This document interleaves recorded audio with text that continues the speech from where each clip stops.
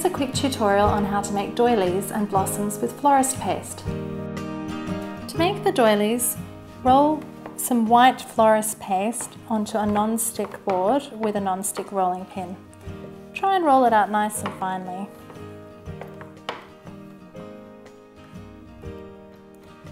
Next, use a scalloped circle cutter to cut out a shape. Make sure your doily isn't sticking to the board. Place it down gently and then use the end of 2 piping nozzles to cut out small holes.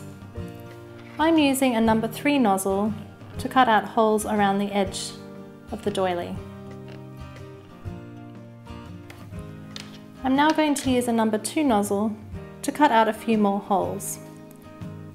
You can make the pattern as intricate or as simple as you like.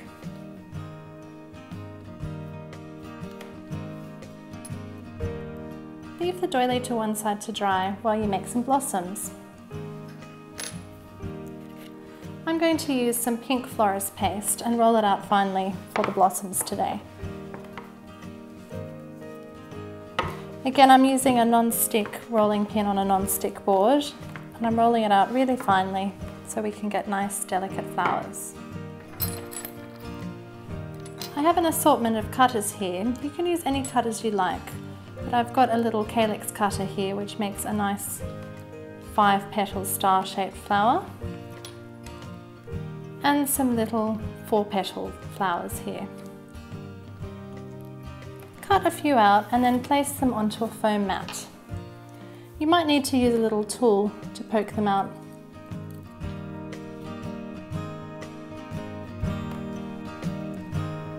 Once you've cut out enough blossoms, use a ball tool to shape them. Press the thin end of the ball tool very gently down into the petal to cup it up. The harder you press down, the more it will cup up.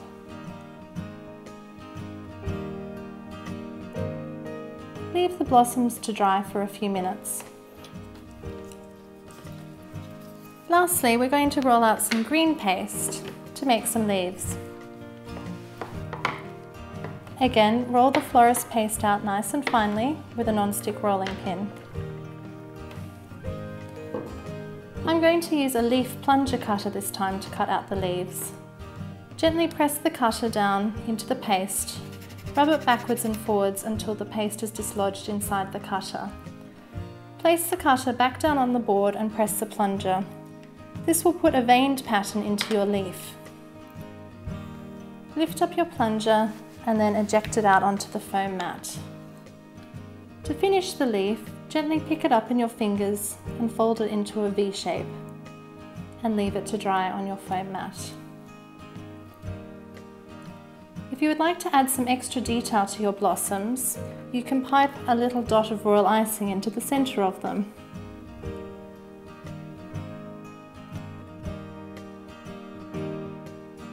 You can also use tweezers to place a little edible pearl onto that dot of royal icing that you've just added.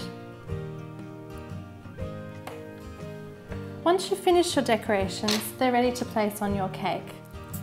I'm going to pop mine onto a cupcake today. Use royal icing to secure everything into position. And there you have some simple blossoms and a doily with some leaves.